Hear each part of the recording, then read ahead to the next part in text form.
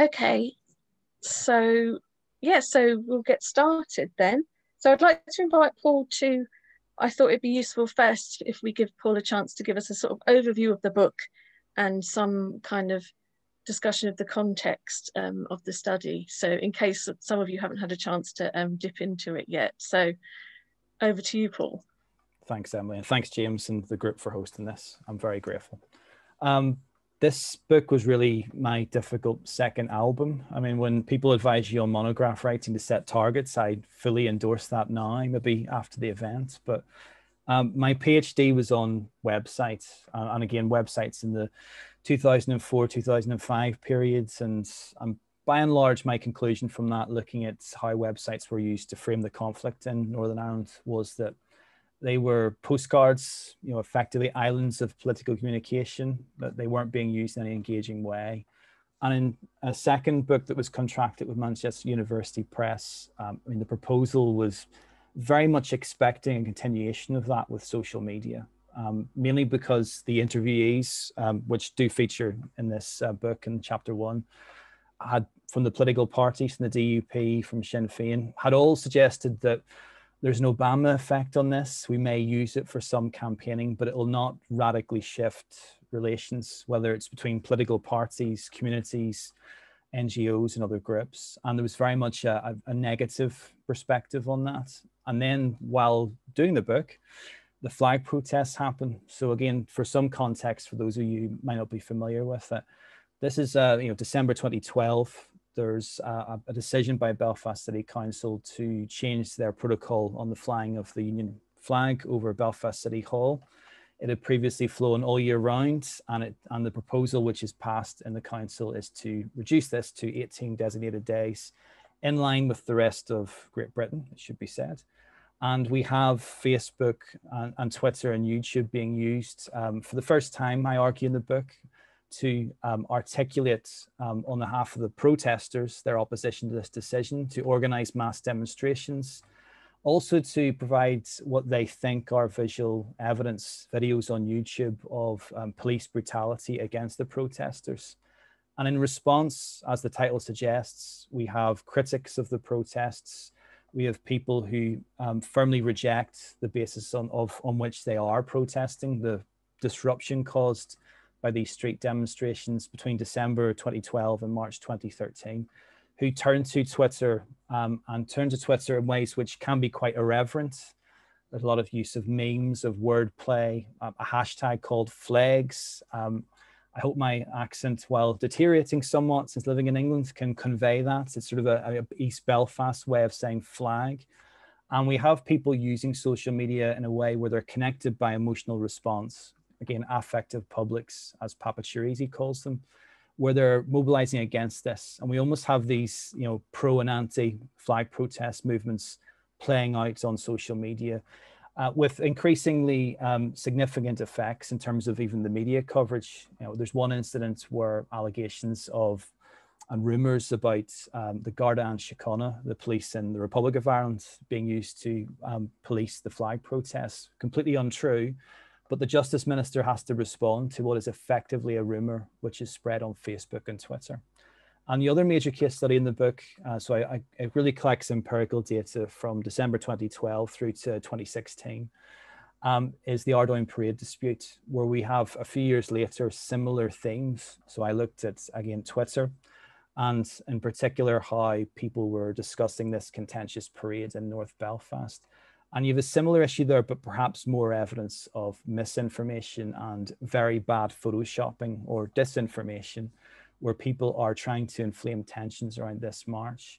And what both sort of suggest to me, again, is that there is definitely a context that we need to consider when we look at the impact of digital activism, but also how effective publics mobilized during contentious parades react to it. That certainly when things are tense, that there is an expectation of violence. We do have evidence that Twitter can be used to perhaps inflame, but also de-escalate tensions. And in the book, I argue very strongly that perhaps social media is giving voice to people and groups who were previously marginalized, which we would probably think is generally a positive thing, but there is also a perhaps negative to that, and that it could inflame tensions and reinforce division particularly when people watch antagonistic and often sectarian interactions between unionists and nationalists, loyalists and Republicans, on people on both sides of these issues, that people may often get a very negative reinforcing view of the other community. That's very long-winded, but I'll stop there. Thanks, Emily. No, I think it's really important actually to kind of set out what you've done in the book so that people can kind of engage. I just wondered actually if you'd also say a bit more about the approach you take in the book. So you've got the 2 case studies, but you kind of use a bit of content analysis of some mainstream media, as well as looking at different platforms online in a qualitative way. So I wondered if you could sort of just explain a little bit about, you know, your decisions there and why that's really important. Yeah, good question. I mean, I think as a qualitative researcher, I mean, my PhD used a content analysis based on Gibson and Ward's 2000 website analysis one, which again is very useful. But in this book, I mean, I certainly found the flexibility offered by thematic analysis for looking at comments more generally, but also looking at comments which are quite short. And I think this is something as a qualitative researcher we often face. There's a lot of quantitative work on social media, you know, again, it's very easily applied, but for me, it was an important aspect to capture the richness of that. And also, we'll talk about this later, I'm sure, you know, looking at cross-platform aspects too, where, you know, some of the same content, some of the same themes do crop up on Facebook, Twitter, and YouTube.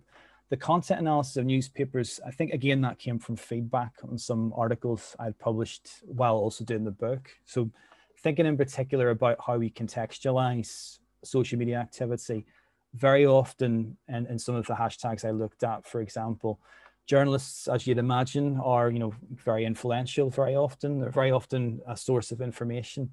And also looking at how the news media coverage was effectively being circulating on Twitter, being shared, but also social media content was also being discussed in some of the media coverage. And I think for the flag protest study, it was quite helpful in thinking about what themes were people reading in their newspapers. And there only are 3 main newspapers in Northern Ireland. So, I mean, there was an easiness to this, perhaps there mightn't be for other projects.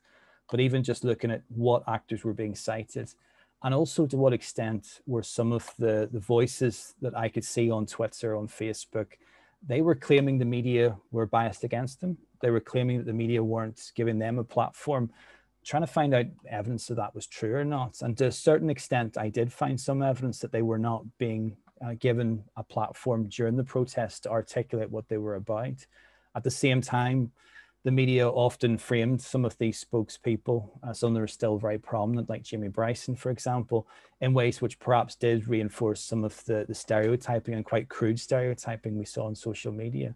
So for me as a researcher, I mean, I think qualitative work is very immersive. It can be very difficult. I think some of the nuance would be missed if I had taken a quantitative approach towards this, to be honest. And I think that the benefit, I suppose, is in terms of numbers, looking at the size of the data sets I gathered, they weren't huge, and that helps. I mean, for some of the public Facebook pages, and I was collecting in real time using tools like Discover Text and others too. We weren't talking about millions. We're talking maybe about, you know, under 100,000 in some cases, and very specific time periods.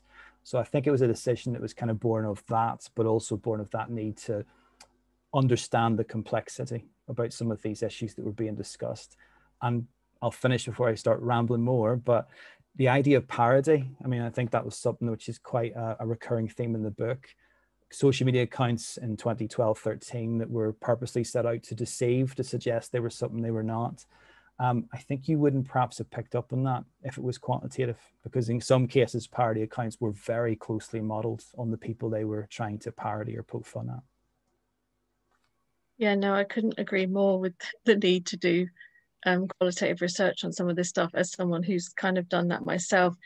As you say, some of those little nuances you just wouldn't be able to account for with any kind of meaningful content analysis. Yeah. So I think it's really interesting, actually, the way you approach it. Let's go back to the cross-platform thing again, because I think that's really useful. So for those of you who haven't looked, there are various chapters of the book.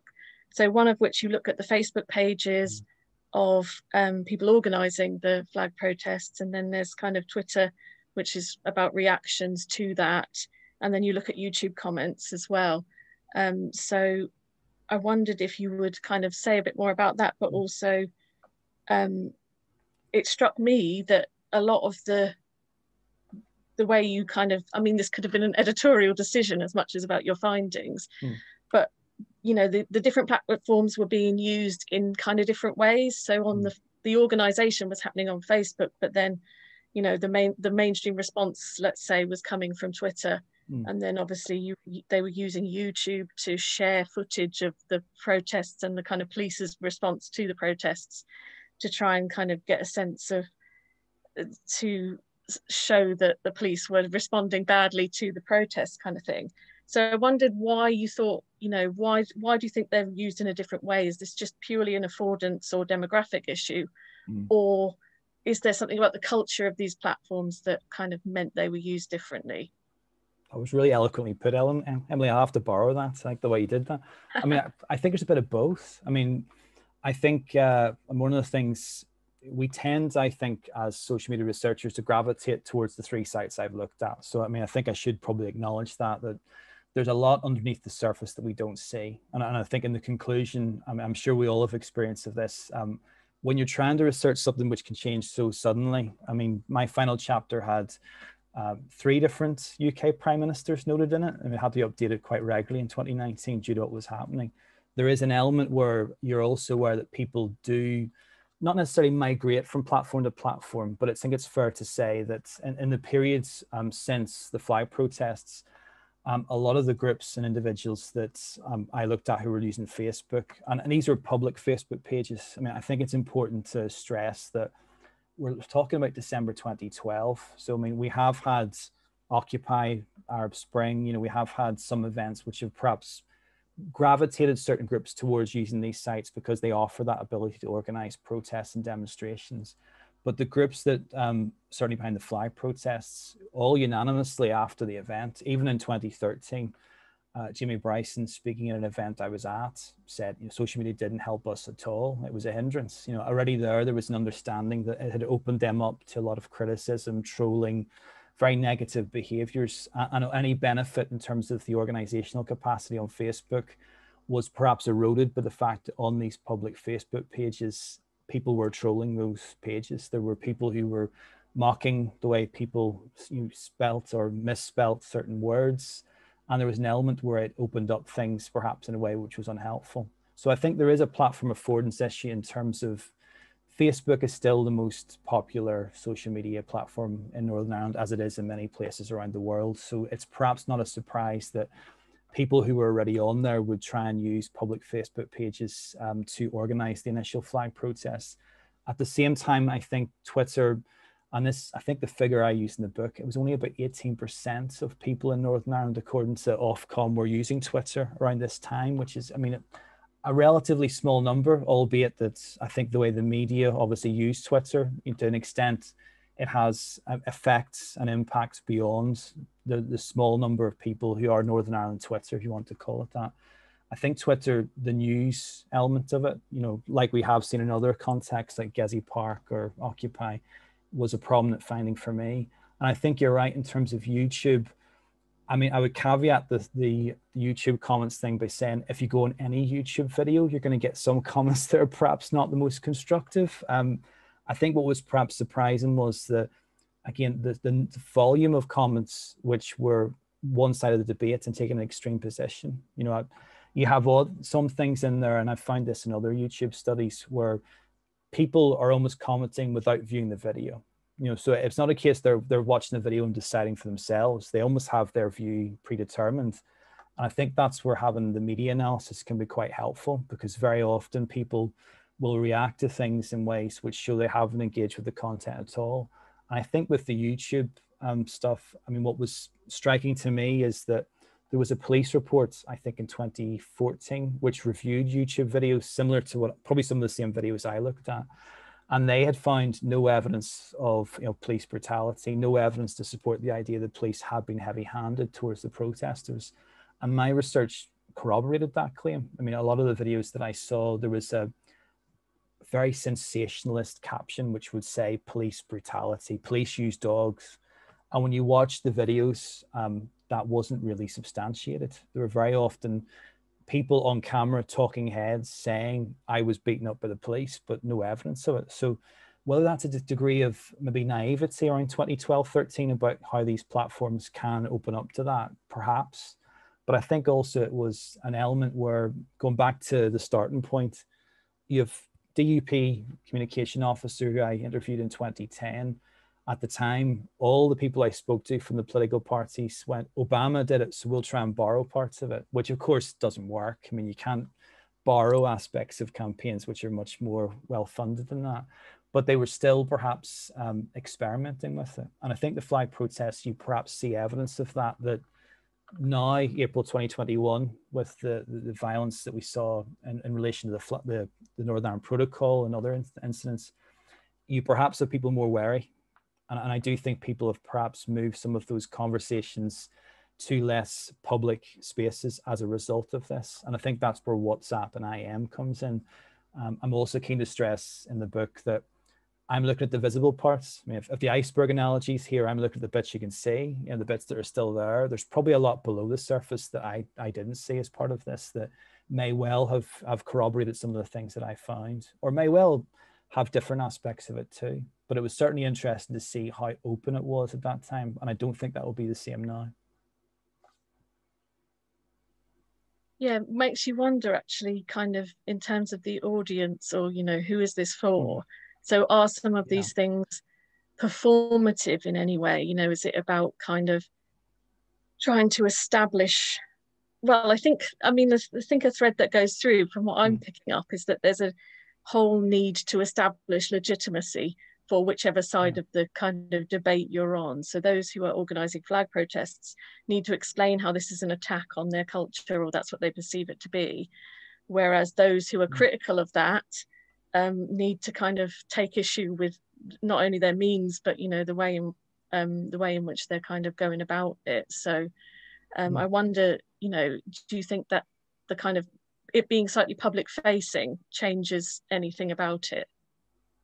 I think that's a good point. I mean, I think the question you come back to again, this probably applies to social media research in lots of contexts, but perhaps specifically here, where throughout the troubles, throughout the conflict, you know, we have a large, you know, operation by the British to censor media coverage. You know, the media being involved perhaps in framing the conflict a certain way, to frame Republican and loyalist paramilitaries as criminals. I mean, we have a lot of evidence of that. And at the same time, on the other side of the fence, you have loyalist and Republican paramilitaries who develop their own press.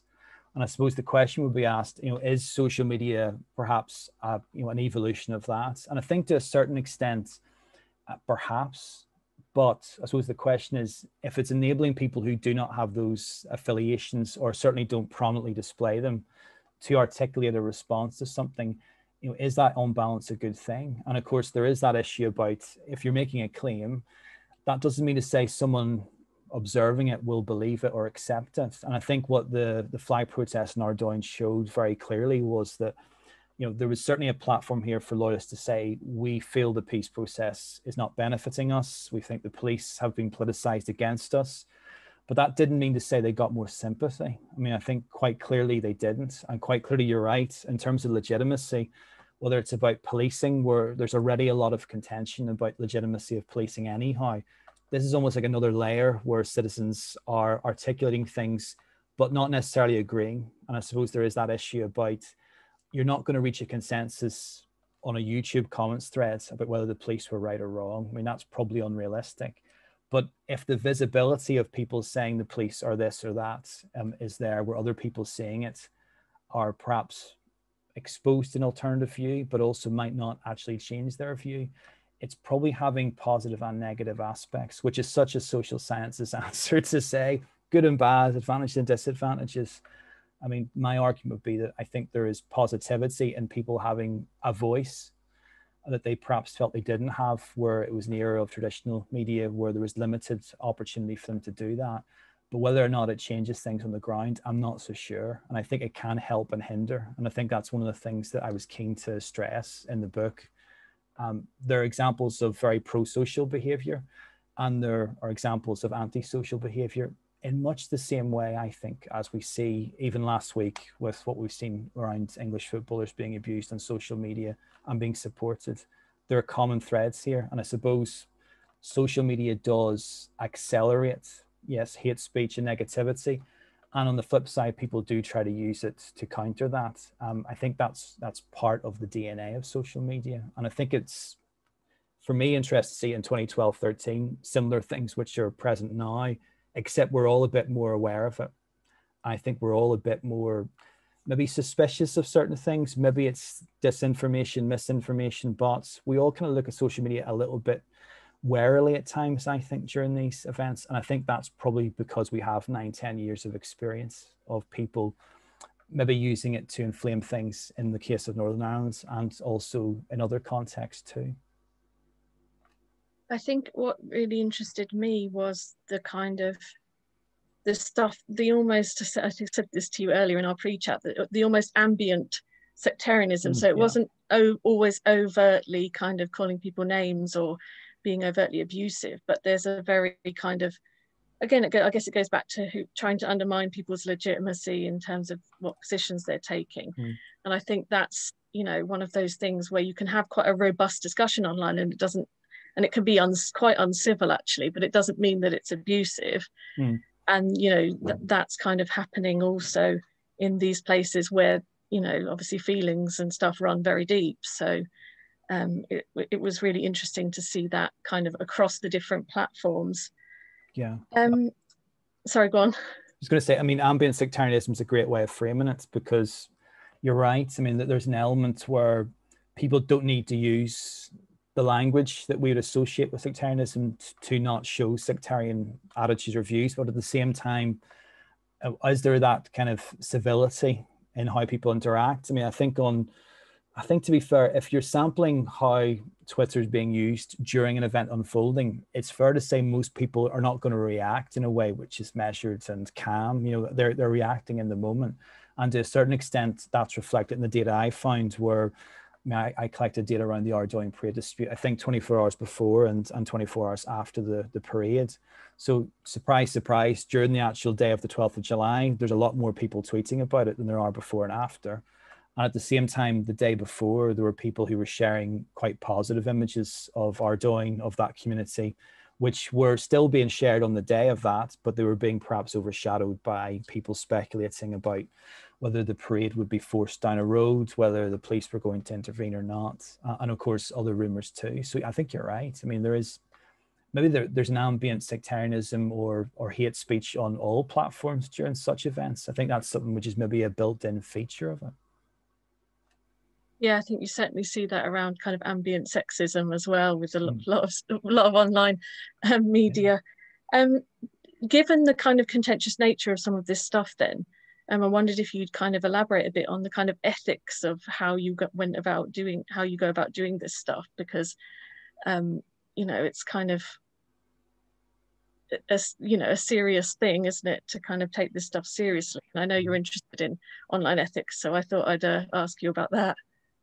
Thanks, Emily. I mean, I think ethics is a key area for me, I think, because I mean, going back to the PhD, looking at websites. Now, again, it was websites, so it was a different thing. But I mean, I remember at that time, there wasn't really any ethics scrutiny of this sort of work. You know, it was probably assumed that if it was out there, grab it. You know, if it was, I mean, again, these were organizational pages, so to a certain extent that was possibly true, but there wasn't the actual process. And while I'm sure everyone in this room or who watches this will have very negative experiences of ethics reviews in committees and the bureaucracy of it, I mean, for me, it was quite interesting to see how my position kind of evolved in this. Particularly, I mean, specific to this, you have on Twitter, some of the responses to the flag protests were shaming and mocking and othering. So again, a key aspect of that for people who opposed the protests, and very often crossing the line, was this idea: take a screenshot of what a loyalist had said on that Facebook page, which is public, and then share it on Twitter to point fun at them, to mock them. So it wasn't just about highlighting their sectarianism, it was about calling them stupid, ill-educated, bigoted as well. And I think there was an element of that when I was coming to do the work, which was obviously considering, well, as a researcher, we should never automatically please participants. And clearly with social media research where you can't consent, every person who leaves a comment on a YouTube video or on a Facebook page or on a Twitter hashtag, there is a complexity to that built in, but also thinking about, well, am I going to contribute towards what could be seen as shaming a group or groups who feel they're marginalized already? And as a researcher, that does give you pause for thought and thinking about, do you need thinking about ethics very much as situated on the specifics of a project? Do you need to think about, well, am I as a researcher likely to make this somewhat worse? In addition to the issue about these are unaware participants who very few, if any, would have thought in 2012, 13 that the comments they were posting would be in a book in 2021, for example. So there is that tension. And I think my kind of approach towards it, I wrote an article with Filippo Trevisan a few years ago about this, which feeds into this book. It might be strict, but my sort of view on it was, if our focus is on what they're saying rather than who they are, that probably means we don't have to directly quote every comment which is extreme or identify every user. I think there is a responsibility in us as researchers to think about not just our commitments to the institution we're in or to the ethics committee specifically, but also to those people who are in the research who we couldn't speak to about their involvement beforehand. And I think my kind of ethics stance, if you can call it that, was more about, if it's a politician or somebody who has a public profile, for me, you can probably quote them and identify them without any issue, because they wouldn't have an expectation of privacy. But if it's a citizen, a loyalist flag protester who is on a Facebook page, which they, again, maybe even at that time assumed was private when it wasn't, I think we have to think more about paraphrasing. And in the book, there's often, I'll make a reference to, a flag protester said this to give them some protection. But, and a crucial but, and we all have had this, I'm sure, even applying anonymization as a strategy, there are limitations to it. And clearly in some of the work that I've done, people, if they had the motivation to go back, if those comments were still there, could probably identify them. And I think it's probably being aware that we can't ever fully anonymize this sort of data. And as a qualitative researcher, how you present it presents that kind of challenge. But I still maintain we are focusing on what was being said rather than who was saying it. And to a certain extent, my approach reflects that. Maybe conservative for some. And certainly in the readings I did about it, you might have some people who think you should expose, these sorts of attitudes and behaviors, but it's how you do it. And for me, I think you can convey things which are often quite ugly, quite vile, quite sectarian, misogynistic, in ways that don't draw the crowd towards these people in ways which perhaps are not helpful. And I think there is a societal responsibility for us all when we do this sort of research too. Yeah, no, I agree. I mean, having published stuff, tweets and stuff myself that have contained really quite vile sentiments, yeah, you can't, I feel like you can't, as you say, the focus is on what people are saying rather than, who's saying it, which you obviously don't really necessarily know from a huge data set anyway. The final thing I wanted to ask you about was in relation to, I guess it's a similar thing in terms of ethics, really. It's about your kind of subject position. So as someone researching this, and I mean, I guess you would probably have to have quite a knowledge of the communities and the situation in Northern Ireland to be able to do this justice. How do you feel, how does that impact on the way you might go about studying this kind of thing? That's a good question. I mean, I think it's a tricky one because language is obviously inherently political, particularly in the context that I was working. So for example, having Northern Ireland in the title to some people would be seen as a flag. I'm sure that's the case. Equally, using Derry/Londonderry, again, I mean, these are compromises that a lot of researchers probably have to make at some point. And I think to a degree, you're never going to satisfy every person who reads it, that it's a reflection of what they experienced. I mean, I'd probably argue as a qualitative researcher, you want to obviously show the richness of what was there. I mean, I think to an extent, there is always going to be a subjectivity in a qualitative researcher's outputs, whatever way they do it. And again, there's good reason that's a positive. I think probably my proximity to it is probably slightly different, because I mean, a lot of people researching the fly protests live in the communities that they were studying. So for researchers at Queen's or Ulster University, for example, you know, it's a different experience for them than it was for me. And I'm obviously looking at this now that I was living in England at the time. And to a certain extent, there's an eerie parallel between my experience of the fly protest in Ardoyne, which is mediated by Twitter and Facebook, and some of the participants in my research. So I can relate to what their experience was in that sense. I think probably the question is always going to be, to what extent, when you're doing this sort of work, you know, do you try and reflect on the issue or in the way in which these issues were mediated? And I think as media and comms researchers, I mean, to a certain extent, you have the benefit that you are looking at platform affordances, you are looking at what people were saying, and to a degree, you know, you can represent that using their words.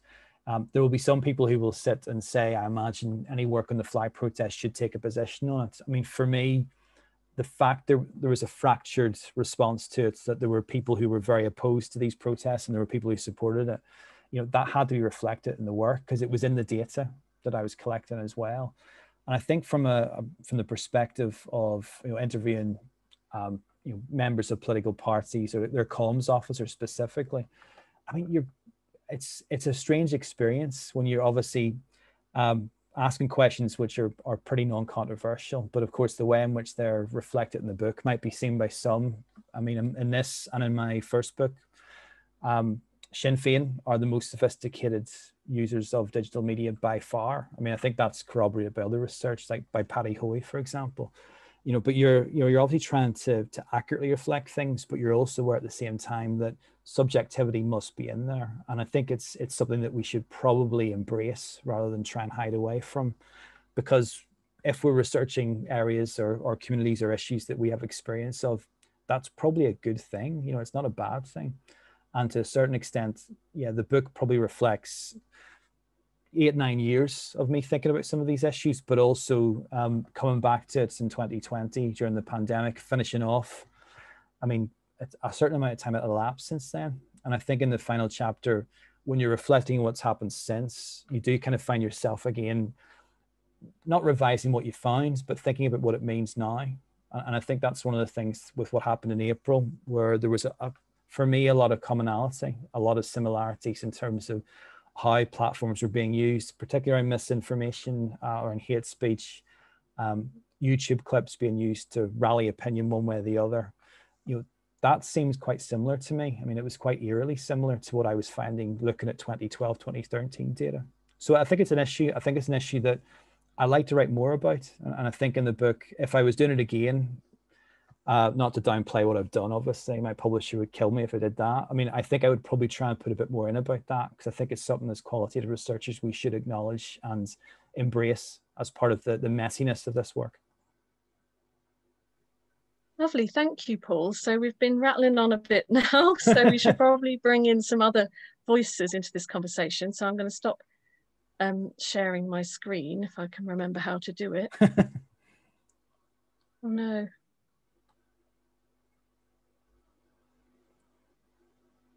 Oh God, there we go. I stopped teaching 2 months ago and I've forgotten how to do it all already. Okay, so we're a little select group. So yeah, I'd like to invite anyone, if you've got any questions. Oh, there's a question in the chat actually from James. So do you want to come in and ask your question in real life, James? There he is. Yeah, sure. Thank you, Emily, and cheers, Paul, as well, for a really interesting conversation. And I was fascinated. You mentioned memes at the start and like effective publics and the use of emotion, and it made me, you know, just as someone that's also been kind of interested in how memes are used within kind of activist groups, how the activists were using memes. Was it kind of just like trivial, silly humor that didn't necessarily have like a clear purpose in terms of their overall activism, or was it connected to you know, different forms of engagement? You know, had those kind of clear connections. But yeah, thank you both for the conversation. Thanks, James. I think a bit of both. I mean, this is going to show when this research was conducted.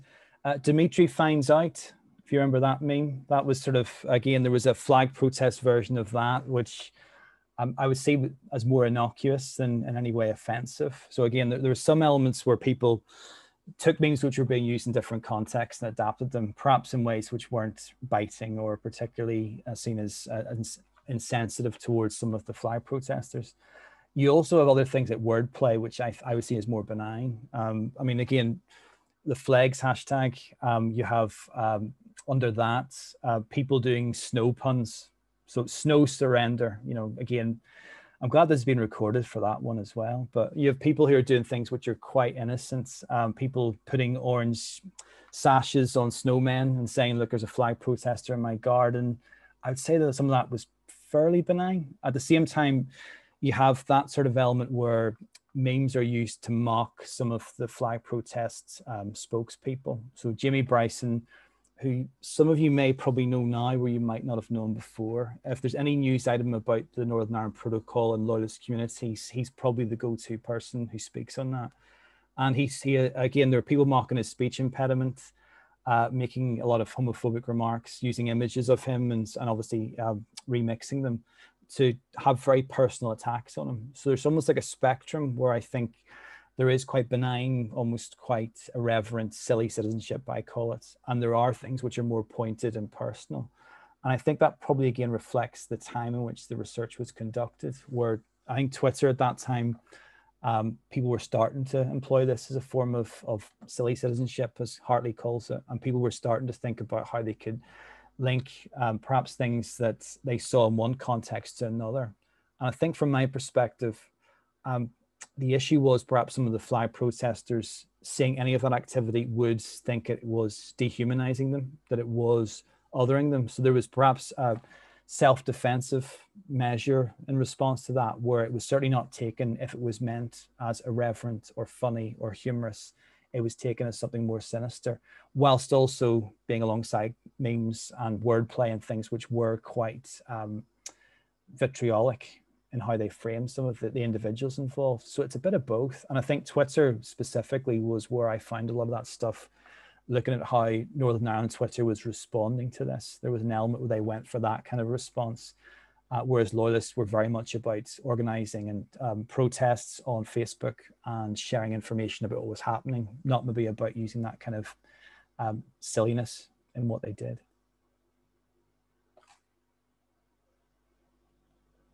Great, thank you. I see that Billa's got her hand up. She wants to come in.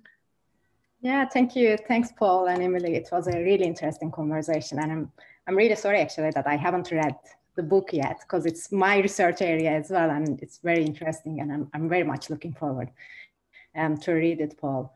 I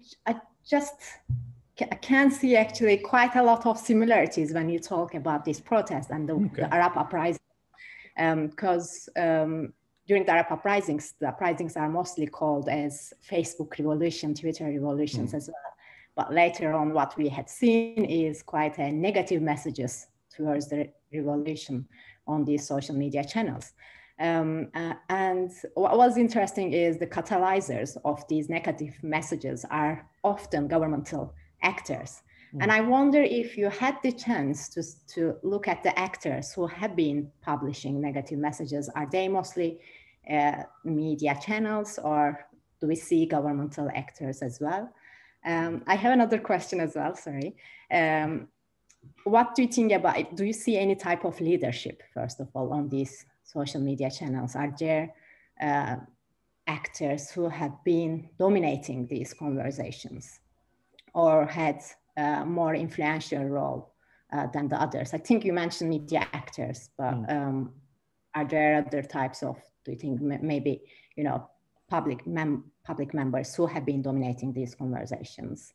And finally, what I wanted to ask is, for scholars like me, it might be quite difficult to decide if this research, this study needs to be a book or academic article. So how did you decide to write a book on this case rather than publish maybe several articles?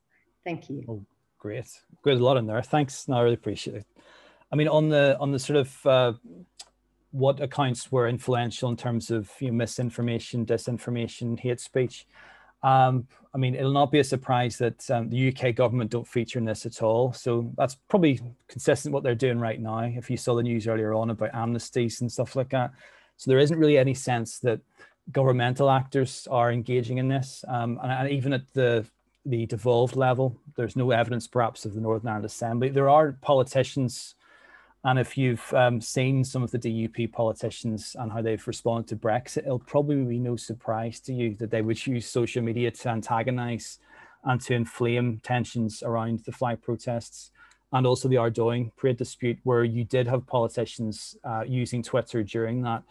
Again, in a good and a bad way. I mean, I think it's fair to say that on the Ardoyne parade dispute issue, the 2 years I looked at, when there was no trouble, politicians on both sides, unionists and nationalists in the area, would praise the good behaviour of their communities, would say it was a good thing. So there was an element where they were certainly, Emily and I were talking about this earlier on, they were performing in a way. They were obviously keen to say good things when they could. Equally, when something happened, they'd point the finger at the other side. And certainly on the 12th of July, perhaps less so this year than other years, there would always be in North Belfast and Ardoyne, near the interfaces there would be some trouble in the area, particularly around bonfires. And again, I'm sure you might have seen some of the media footage of that. What was interesting was that I found some evidence of sort of orchestrated bots activity. Now, I didn't expect to find this at all. I mean, this is 2013 data, but it was Twitter, and there were essentially, I think it was 12 or 15 tweets. It was 7 or 8 different accounts, exactly the same text. A few of the accounts, when even doing a crude search on Botometer, had very high similarity to other ones too. I use an example in the book. And again, there's this phenomenon called Shinner bots in Northern Ireland, and also in the South as well, where Sinn Féin will have organised volunteers who will go on Twitter. Again, they will have shadow accounts and they will tweet similar messages a lot. And it was quite interesting to see that it was pretty easy to spot, to be honest. And it was a tweet about an incident in which a man had not been able to visit his sick wife in a hospital. So it was condemning the protesters, but it didn't seem to get much traction. There wasn't much evidence of engagement with it. And that does feed into, since 2012-13, Shinnerbot, if you look the term up, you'll see an awful lot of people talking about it. And to this day, whether it's any political debates in Ireland, North or South, you will see people going, that's a Shinnerbot account, in response to what looks like a citizen account, but as someone who has been mobilized to perhaps muddy the waters around contentious issues. So, I mean, I think that's something which is perhaps not a surprise, because Sinn Féin would be seen as being more savvy when it comes to using this sort of tech. And I think that stands true today as it did back then. On the issue about why a book, I mean, that's a good question too. I mean, I think at the time when it's like trying to hit a moving target. When I finished the PhD, I'll not tell when, but you can probably find out online, show how old I am. But I mean, I got a book out of my PhD, and at the time when I was publishing the book in 2010, 2011, social media was obviously at that point becoming a more significant trend and more relevant to what I was doing. And the end of the first book, my sort of ending point was social media may well change what I found in this book. So it kind of felt to me like a difficult second album would be a good way of putting it. I have published a few articles around it. I mean, I think on ethics, for example, with Filippo Trevisan, it was quite a helpful exercise for me while writing the book to almost have like a dialogue with another researcher about it. And that sort of, again, fed into what I did. But I think you can do both. I think it's probably a question about, you don't want to repeat yourself. You also don't want to basically reproduce a book which has been entirely published before. That would be daft. I think a book gives you the space to think more about what it means. And I think that's something which with the time frame as well, that was very beneficial to me. There were things that at the end of the book project that were happening that also helped me contextualize what I had seen in the data before. And I think that can be a very helpful thing. And we need more books, long form writing in this kind of work. I think the academic model is article, because that's seen as impactful. I think books have their place. And I think it would be a sad situation if we didn't have books which explored these sorts of issues in that kind of detail in 70,000 to 80,000 words. I think you had a third question, but I've forgotten it. So please do remind me if I didn't answer it. But yeah, thank you for the questions. Really helpful. Yeah, thank you. And I think it is nice and to get a good question about why a book, because, you know, it's something that we're probably all thinking about in, you know, as you say, in recent times with the move towards articles. Okay, I'm seeing that Dominic Ring has his hand up too, if you want to come in. Hello, you're right. Hey, Dominic. I hear what you just said about the book thing, and actually it preempts my question. With a society like Northern Ireland, where there is such a complex range of political forces, and you talk very much, obviously, about the traditional, understandable divide between nationalism and unionism, but within those, you know, families, or as the fragmentation has been very profound, as you see in the legislative, with the five main parties, if you will, and then there's the TUV's got representation inside the chamber, and then there's Republican Sinn Féin, which has never been particularly electorally successful. But nonetheless, precisely because of the nature of online communities, these small groups, but nonetheless very vocal and very well, you know, in their own sense, well organized online, can disproportionately impact on online interactivity. And of course, in a conflict like Northern Ireland, it's quite significant because they can raise the stakes. I mean, you know, and you know, you know, it's a profoundly complex situation when you've got intra kind of, you know, community disputes as well going on, as well as the traditional kind of rivalry. So I just wondered how you know, if you've got anything to say about that, whether you dealt with that aspect, the intra rather than the inter, as it were. And then the other thing, a question that arises, you kind of touched on it, but you as a researcher in what is a very, you know, can be sectarian arena, how you reflect on that, and you know, what would you reflect, you know, what were your takeaways about that? Thanks, Dominic. I mean, yeah, I mean, it's important to stress that what social media reveals, I think, is that communities are very rarely monolithic, yet they're presented often in media coverage as if they are. I mean, the example I would give would be the DUP influence on the Theresa May government here. It was almost presented as if Northern Ireland had all voted for the DUP. And as people back in Northern Ireland said at the time, in terms of the Brexit referendum, 56% voted to remain, yet the DUP position was being heard because they had that influence.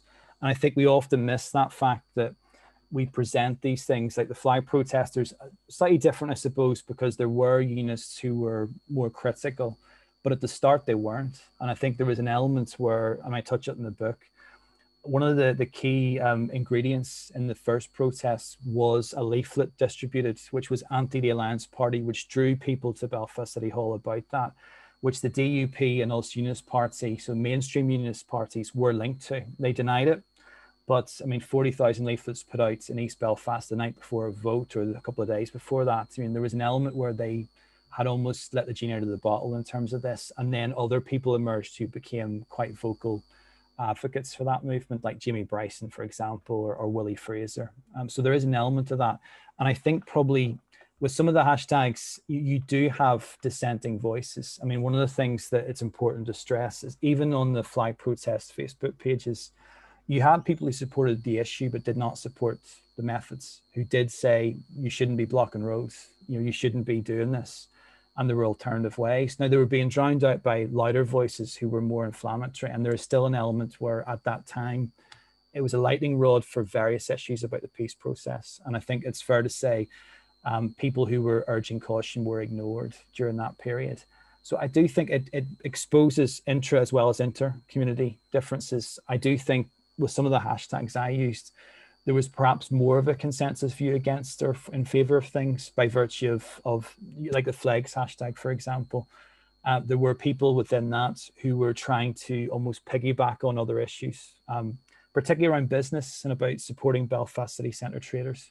So there's an element of that, and social media can help us perhaps hone in on that, albeit that I do suspect we miss so much with what we can't see on less public platforms.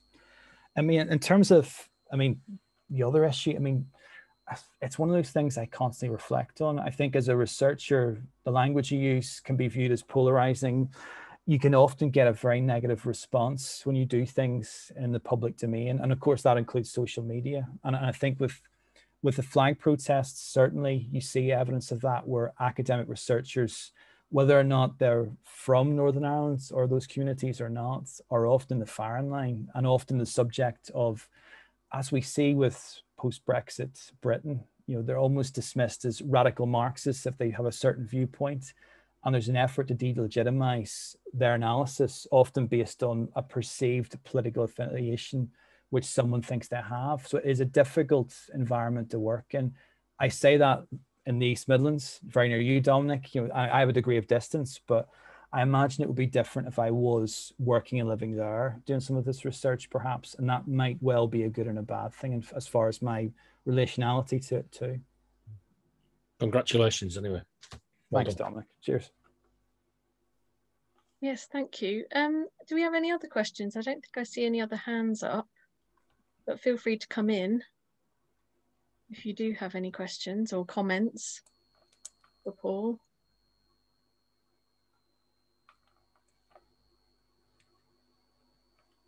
Okay, yeah, if I'll just say quickly, I just mentioned this to you earlier, but I was thinking it was interesting in relation to the Westminster government announcing that the Union flag will be flown on all government buildings, or whenever they made that announcement in March. Now, I wonder if they'll be claiming that as a win for the old flag protests 8 years down the line. Quite possibly, yes. Okay, then, if there are no further questions, I suppose all that's left is for me to thank Paul very much for having a chat with me about his excellent book, which I highly recommend. And thank you all for your questions and participation. So we're going to be taking a break now from our online sessions until September, because obviously it's, summer holiday time, hopefully. So if you're on the mailing list or follow our Twitter account, then we'll be announcing September's session, hopefully not too long away. So thank you all for coming, and I will see you online somewhere soon, perhaps. Thanks, everyone. Thank you.